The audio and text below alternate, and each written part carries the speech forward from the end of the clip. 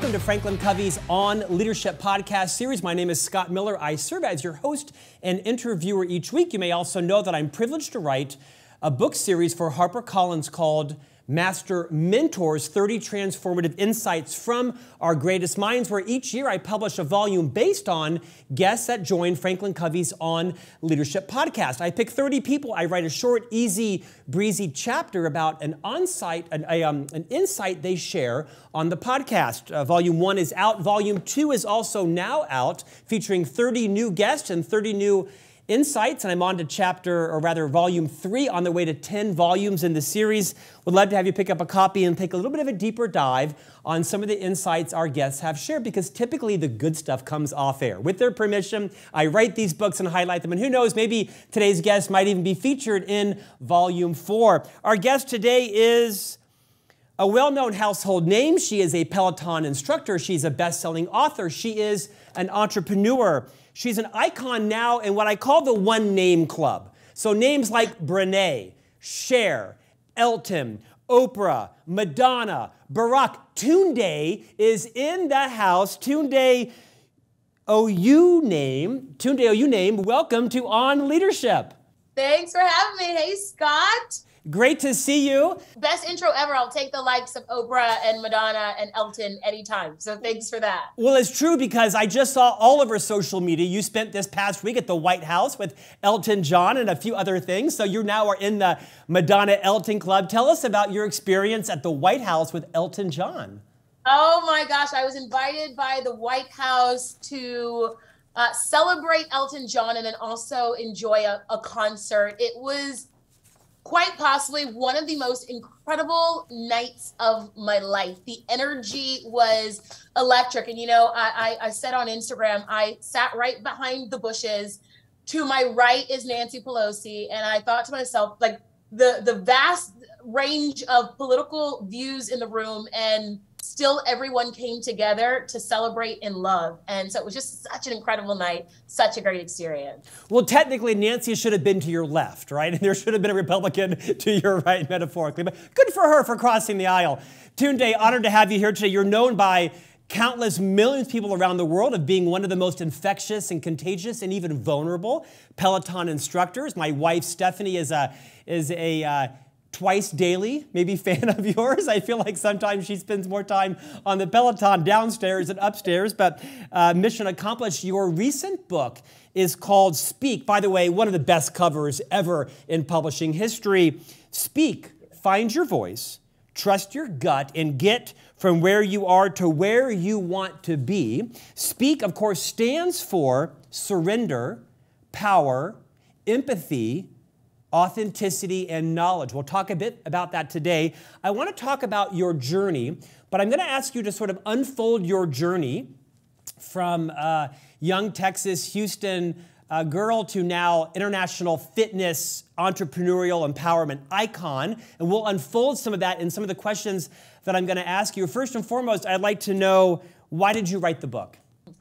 I wrote Speak because I think we're all different. But I think that we are a lot more alike than we are different. And when we are vulnerable enough to share our story, when we are vulnerable enough to fully, truly share our story, then we realize those commonalities. We realize that we're a lot more alike than we are different. I think the last 2.5 years with the pandemic has left people feeling uncertain in so many regards, uncertain.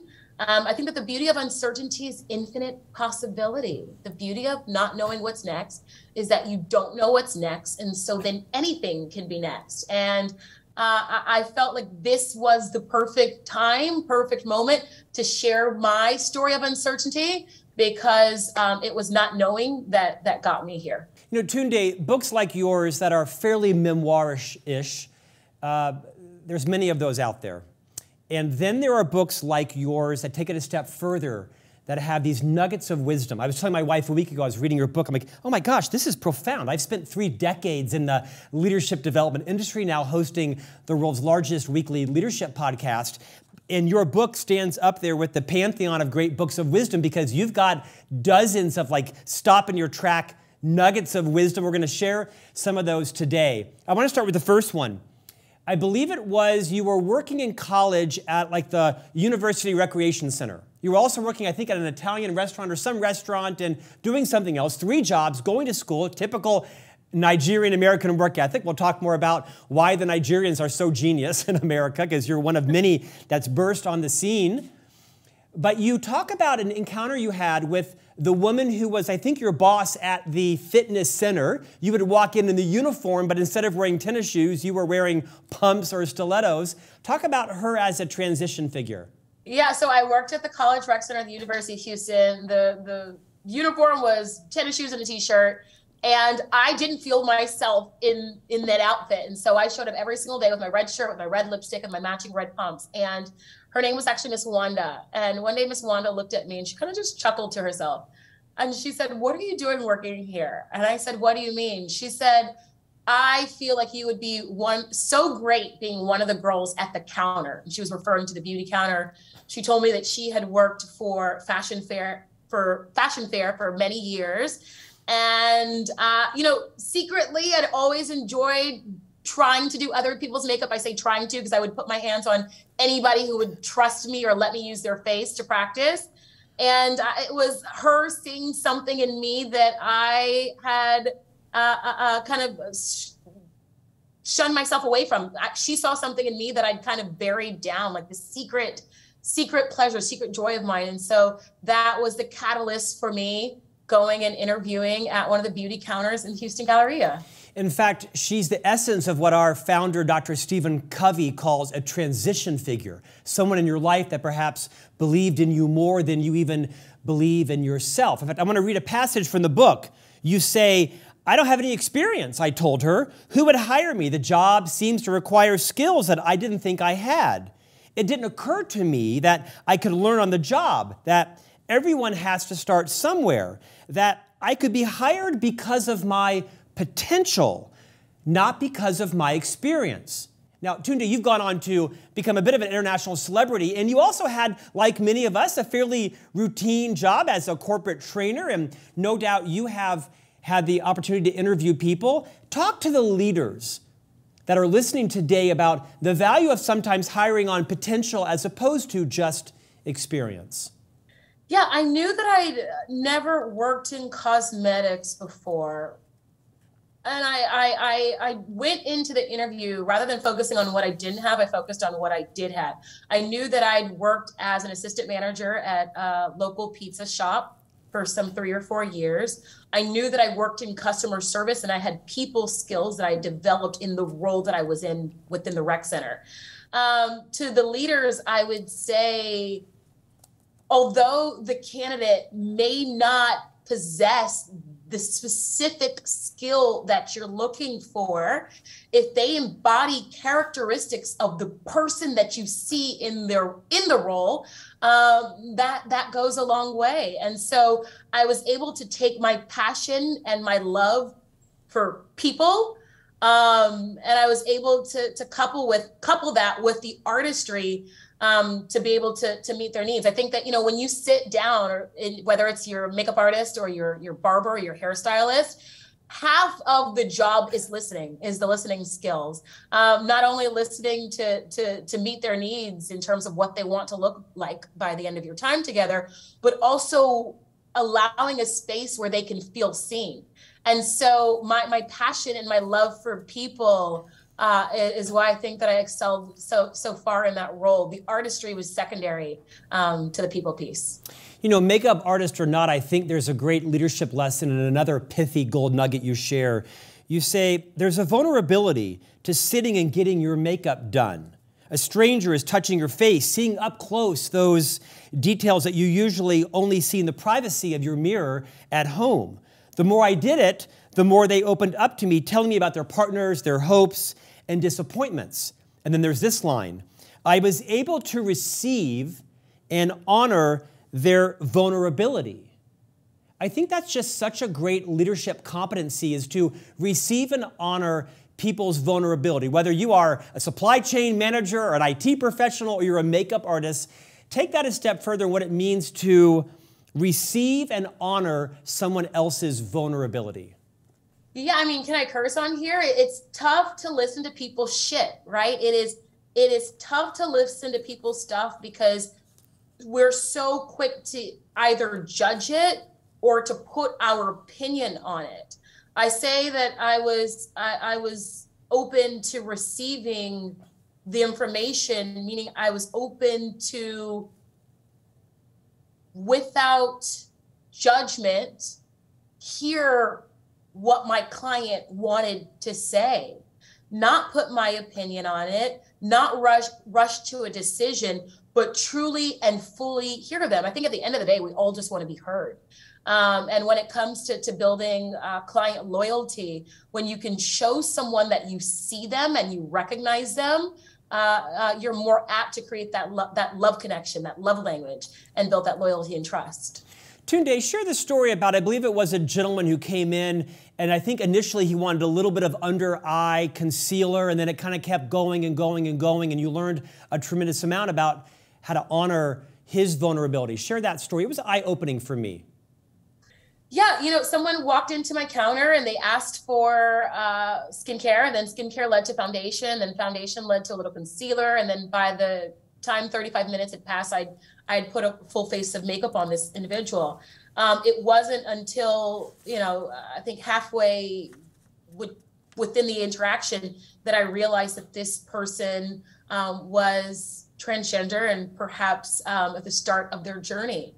That was one of the many, but maybe one of the first moments where I realized that what I was doing was far beyond lipstick.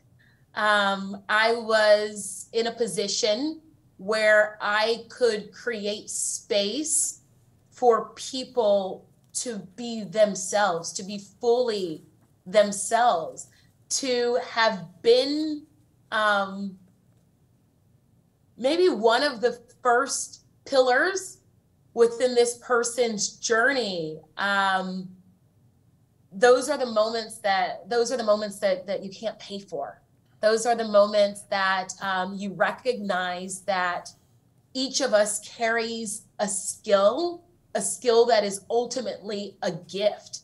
I think that a life well lived is a life that is led in service. And when you're living in service or being of service, you're living in purpose, on purpose, and being of great purpose. My purpose in that role within cosmetics was to be able to deliver the gift of confidence. I grew up, I was overweight, and I didn't have a lot of confidence. And once I discovered what confidence was, what it felt like, what it looked like, what it smelled like, I felt like it was something that I wanted everyone to have. Like, come over here, guys, you gotta experience what this is. And so I was so in love within that role because I was able to gift people with confidence. Now I'm able to gift people with confidence by virtue of a bike, and now by virtue of this book. But it all comes back to that same driver. Tunde, it would be a mistake for someone, even me, to call you an overnight sensation. I mean, you've been working extraordinarily hard, taking risks all your life. You've left college early, not to your parents' delight immediately, and moved out to California, where halfway through the trip, the job you went out for ceased to exist, halfway in the car out there, and then you found another job, and through a very fortunate series of building a brand and working hard and having people respond to your energy, you have had some significant pivots in your career. We'll talk about those. But a phrase you share in the book is you say, when I look back at the biggest shifts in my life, doubt was always there. Think about the times when there was a big shift in your life. I guess you're going to feel the same. Uncertainty, as I've come to learn, has to exist to give you room for shift. Give voice to how important uncertainty is for us to take risk and grow. I'll share a story. I was in cosmetics. By the end, I was in the cosmetic world for 15 years. About 12 years in, I woke up one day and I had the audacity to admit to myself that I hated my job. And I say the audacity because I'd worked my butt off for years. I had my dream job. On paper, everything was great. I had my dream car, I lived in my dream neighborhood in Hollywood. People would have killed for my job. I, at one point, would have killed for my job. And here I was saying that I didn't like the job. I felt ungrateful. I didn't want to admit it out loud. I remember I was living in LA at the time. I was flying to New York for a work gig. And so I get to New York. I'm ready to, I want to go to a workout. The hotel gym, there was like a broken treadmill and a busted hula hoop. I was like, I'm not getting a great workout in here. Kelly Ripa had been talking about indoor cycling studios, and I'd never been to one. And I was in New York, and I said, oh, well, they have one of those studios here. Let me go and check it out. By the time I get to the class, pay for my water bottle, my seat, the shoes, I was $40 deep, fully judging myself for spending $40 on a 45-minute workout. 3 minutes into the class, I'm in a state of euphoria. I leave the class that day. I'm walking from my class back to my hotel room. And within a matter of 5 seconds, I feel this wave of blue energy move through my body. Within 5 seconds, after my very first cycling class, I knew that I'd be cycling for the rest of my life. I knew that not only would I be cycling, but I knew that I'd also be teaching it. And without even knowing what Peloton was at the time, I knew that I would be able to impact the lives of millions of people by virtue of the bike. It was like this divine download of information. I said earlier that the beauty of uncertainty is infinite possibility. I think that if I had, just before that time when I said I'm in a space where, oh my God, I hate my job. I don't know what I'm supposed to do with my life. To your point, I left college early. I devoted my life to cosmetics, and now I hated it. What was I supposed to do? And so in this space of uncertainty, not knowing what was supposed to be next, this divine download of information, I call it this blue light experience, comes in. I think that if I had known what I was supposed to do next, whether that was go in to be an esthetician or whatnot, something within the same realm of what I was doing, I think that if this same vision had come to me, the same download of information had come to me, I would have been in this state of tunnel vision. I think knowing what you know keeps you knowing only what you know. The beauty of not knowing is that you open up yourself to the thing that is actually coming in next. I think that when we think we know what's supposed to be next, we block opportunities. We say, this doesn't fall within the path. That is not part of the plan. The great thing about my plan coming to an end is that I had no plan, and so I was open to receiving what was actually next for me. I think that doubt, to your point, doubt's not a bad thing. Doubt feels horrible. I'll repeat, doubt feels horrible. Whether you're doubting your career, a friendship, a relationship, I don't think that doubt is always a bad thing. I think that doubt is a course correction trying to make way. I think that when doubt enters, it's your body's way of signaling that change needs to happen. On the other side of change is growth. And when you fully, truly, really, really surrender,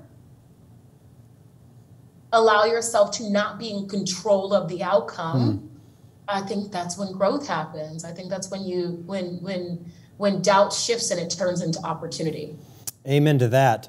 In fact, you write in the book a phrase, the book is excellent, but the better part of the book is you drop these one-liners in that are golden about every 4 or 5 pages. There's hundreds of them. You write, I didn't feel entirely like a new person.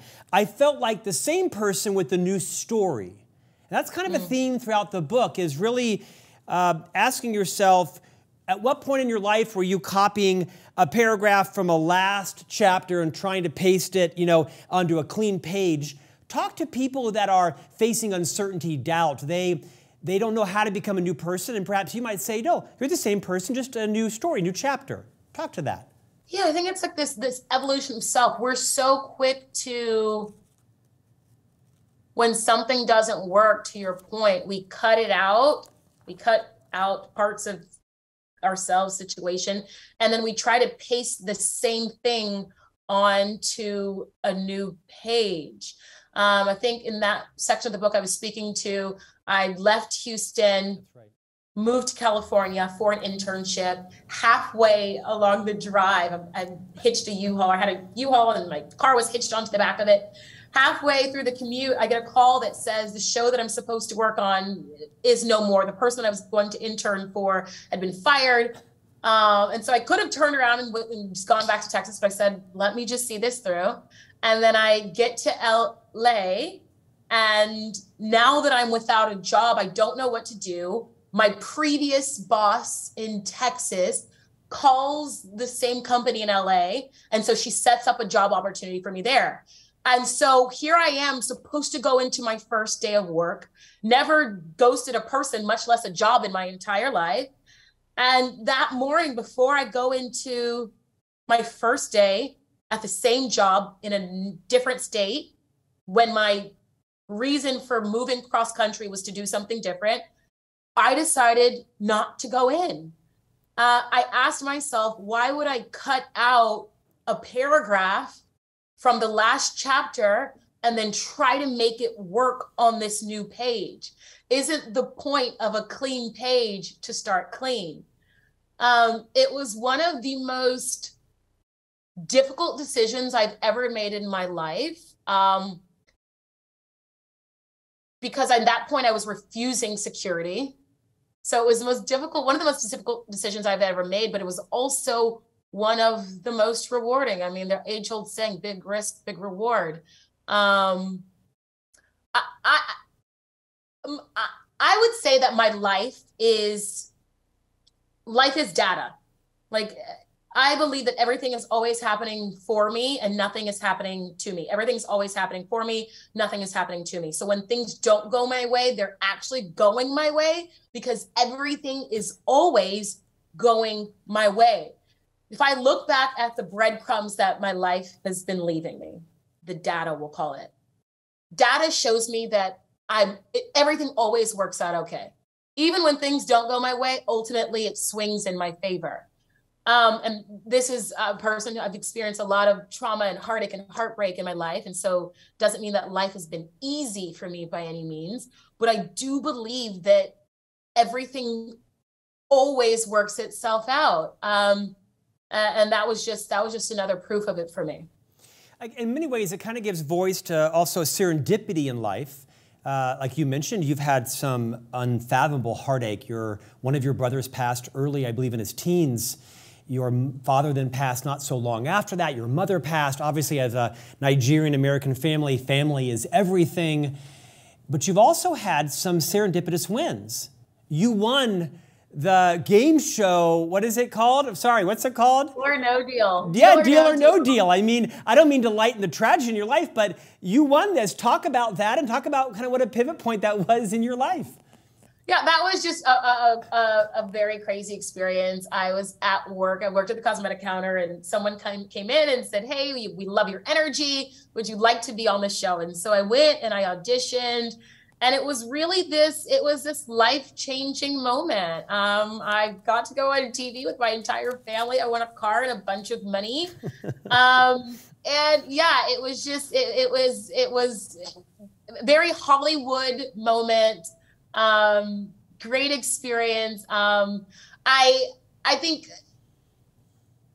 the irony of that is that I didn't know the tragedy that was just behind the corner. My little brother passed away that same year.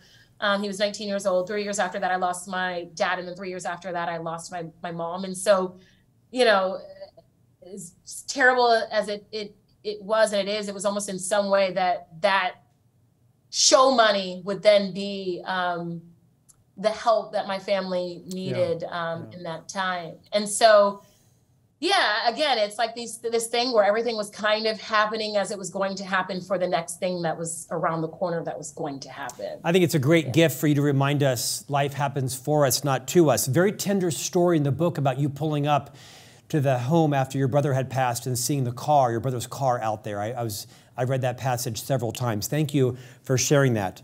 Okay, I want to talk about the hair, but before we go there, you dedicate a chapter to it. I want to talk about your role as a Peleton instructor. So for those who are, riveted listening and watching you today, those last few humans that don't have a Peleton in their home, talk about, is there anybody else that, I swear we have two. I swear my wife has got two somewhere in the house. Talk about your role as a Peleton instructor, how you got that job, what you did to leverage that into a platform beyond just as a Peleton instructor and ambassador. Talk about that whole journey. Yeah, so I mentioned I had this blue light experience. I knew that that's what I was going to be cycling. I wish it was just easy as me saying that I just started cycling, but I get back from New York to LA after having that blue light experience, and imposter syndrome set in. Imposter syndrome said, you don't look like, walk like, move like, or talk like an instructor. Who would hire you? And so I think some 8 months went by before I actually went and got my certification. And then some months passed after that before I actually went and auditioned somewhere. Started working at a mom and pop studio.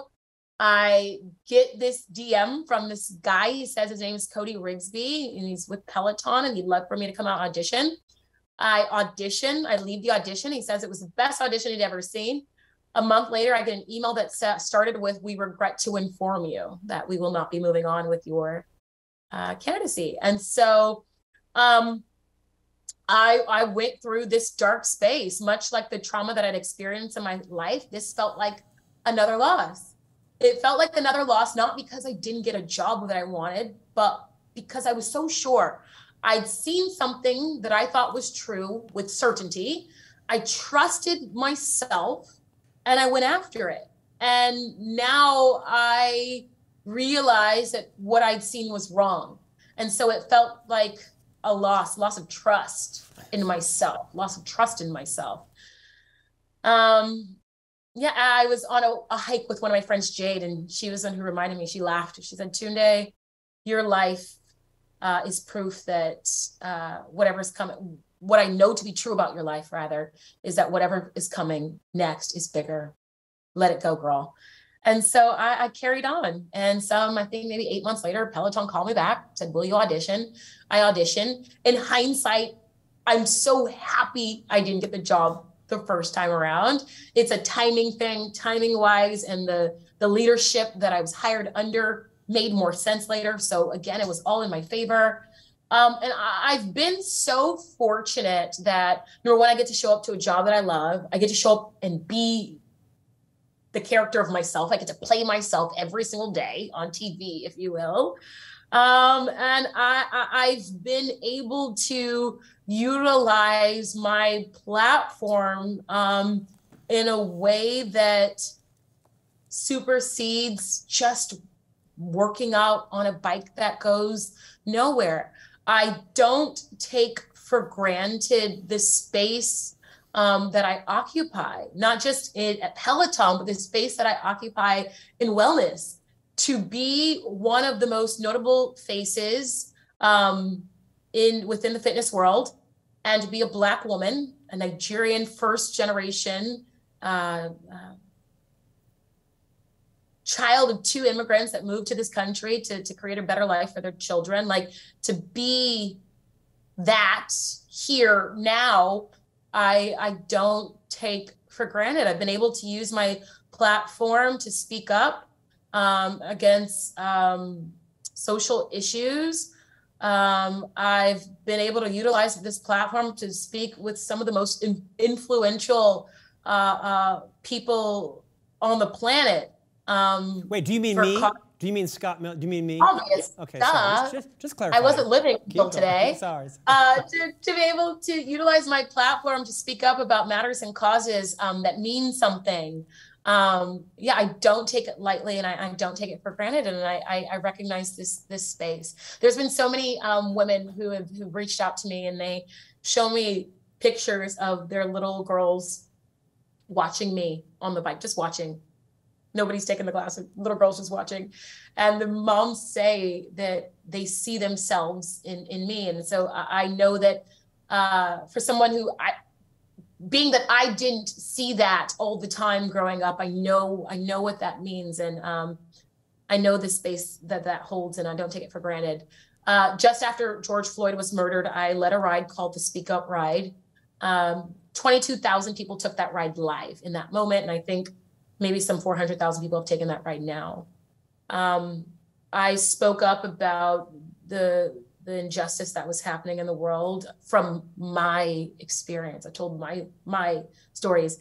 There were so many people who reached out to me after that class, specifically white women who'd said, Tunde, I've never taken your class before, and I never took your class because we look different. And because we look different, I didn't think we'd have anything in common.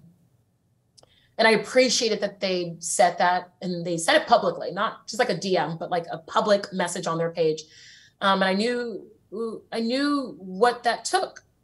In the same breath, I also, as I thanked them, I also asked them, if you would not invest 20 minutes in me in a cycling class simply because we look different, could you then invest 2 years or 20 years in a candidate if you're in charge of hiring at your company? There were white men who reached out to me who said, Tunde, I didn't take that class. I refused to take that class. My wife made me watch that class. I found the term Black Lives Matter incredibly offensive. And now, after watching that class, I see you, I stand with you, Black Lives Matter.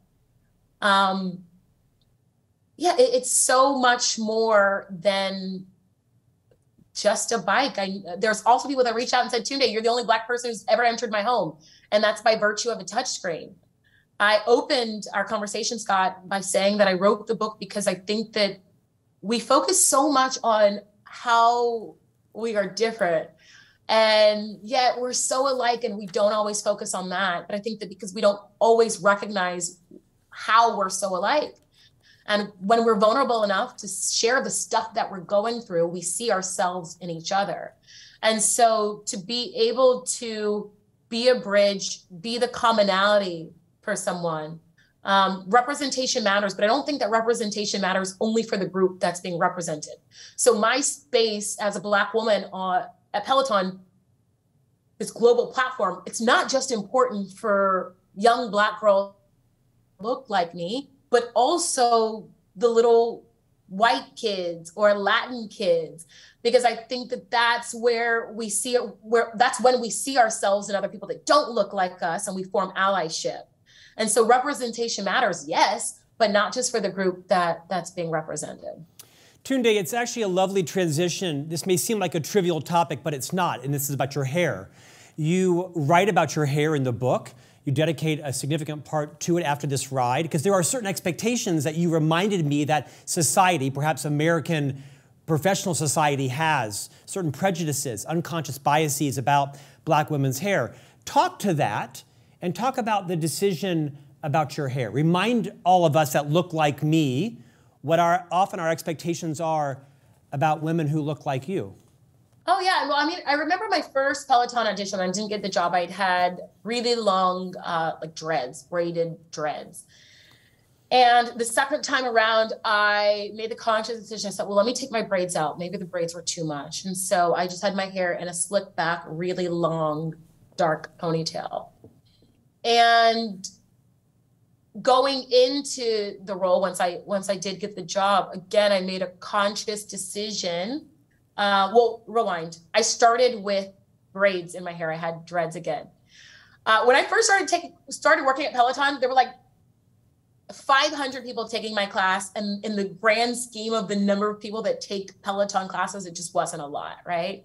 And so, but by any given other platform or exercise, 500 people is a lot, obviously. And so I remember thinking to myself, I remember wondering why people were not taking my class. And so I said, is it the music I'm playing? Is it something I'm saying? And so I decided, I was like, I'm going to take my braids out and just see. And so I wore my hair slick, straight, ponytail.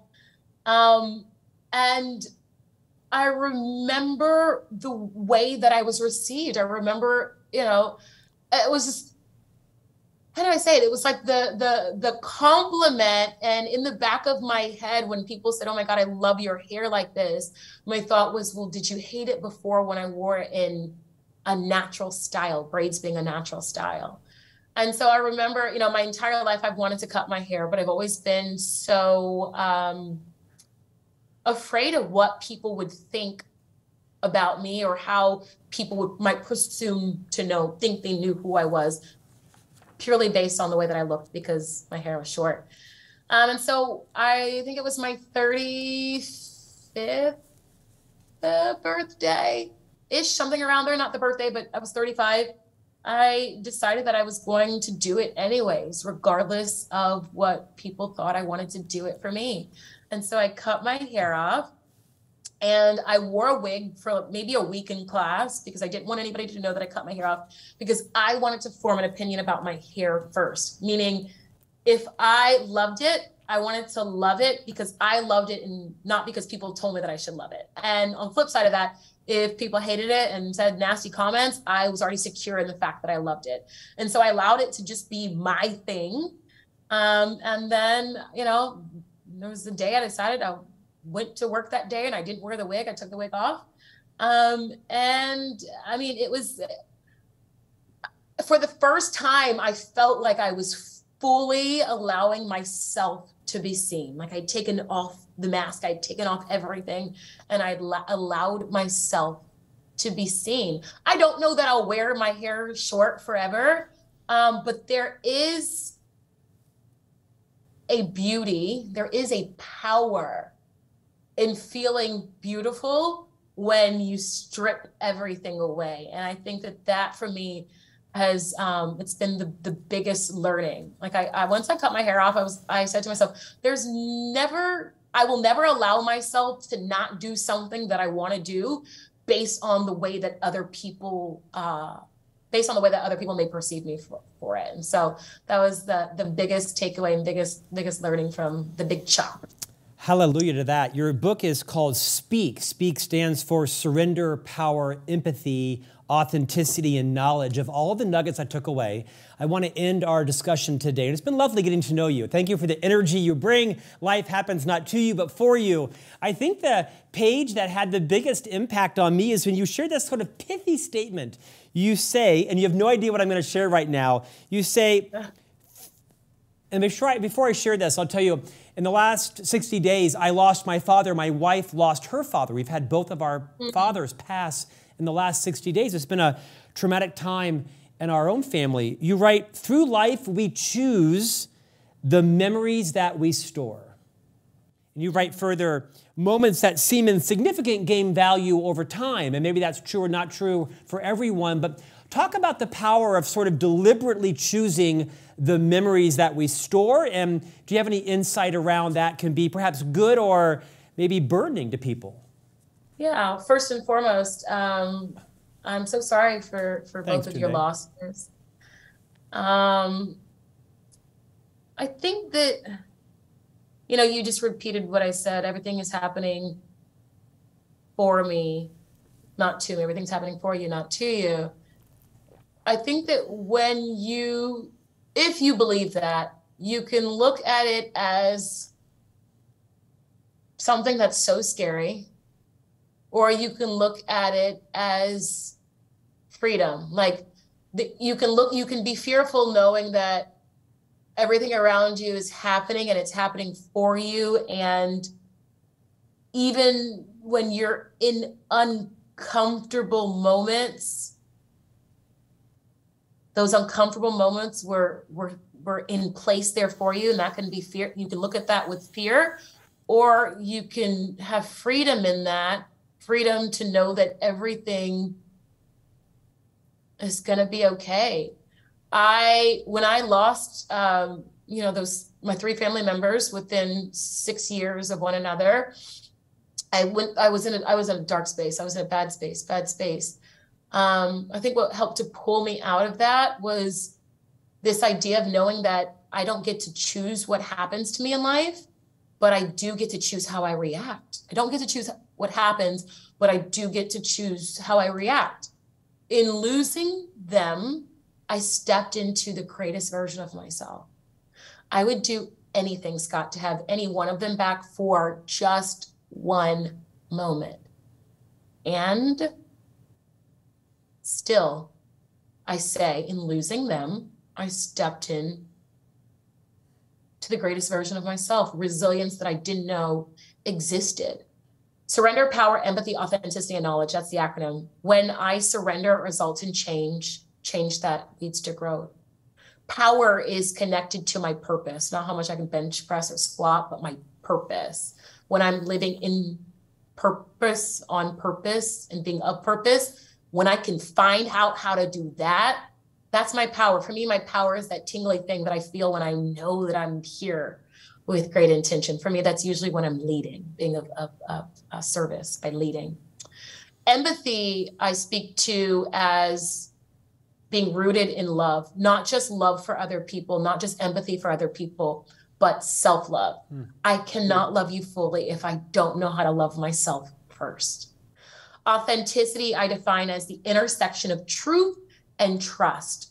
When you trust yourself enough to show up in your truth as you truly are, to wear the thing, to say the thing, to be as you are, that's authenticity, trusting that you're okay, you're enough. And then lastly, knowledge. The past informs the future. Echoes of the past inform the future. Every missed step, every opportunity, every missed opportunity has led me to this moment. I think about that first job in cosmetics, not knowing how to actually do makeup, but knowing that I had a passion for people, knowing that the knowledge that I acquired in one trade would help me perform in the next. Surrender, power, empathy, authenticity, and knowledge. I think that when you can fully show up within each of those elements, if you will, you're able to step into the greatest version of yourself. You're able to speak, find your voice, trust your gut, get from where you are to where you want to be. Speak. What's next for you? You know what? People keep asking me that question. And the truth is, I used to always say that I wanted to be the next Oprah. And now I don't say that anymore. I say that I want to be the first Tunde. What's next is I want to fully step into a space where I can fully enjoy everything that's happening. I think that we are so quick to provide a life to live in that we forget to live. And so right now I'm trying to just live, and I'm trying to absorb every day. I'm trying to find my true self. Like, who am I really? Like, what do I enjoy to do or enjoy doing? How do I enjoy this moment that I'm in? I was at the White House with Elton John the other day. Like, how do you fully enjoy the fruits of everything? And so that's my focus. And I say that's my focus because I know that life is with everything that I've been blessed and fortunate enough to receive and to provide for myself. I know that this is still just the beginning. I know that there's more coming. And so I want to get really, really rooted in the framework of being so fully in moments, so that as the many more moments come, I'm able to fully absorb and enjoy those moments. And so there will be a Tunde, some type of show hosting something one day. And so we're going to put that out in the universe as well. Tunde Oyeneyin, your book is Speak, Find Your Voice, Trust Your Gut, and Get From Where You Are to Where You Want to Be. Thank you for joining us today on Leadership. And we'll have you back to announce the new program featuring you as hosting something or whatever. We'll see you again. We'll see you again. Thanks so much, Scott. Thanks, everybody. Thanks for having me. Thank you. And we'll see you back here next week for a new conversation on leadership.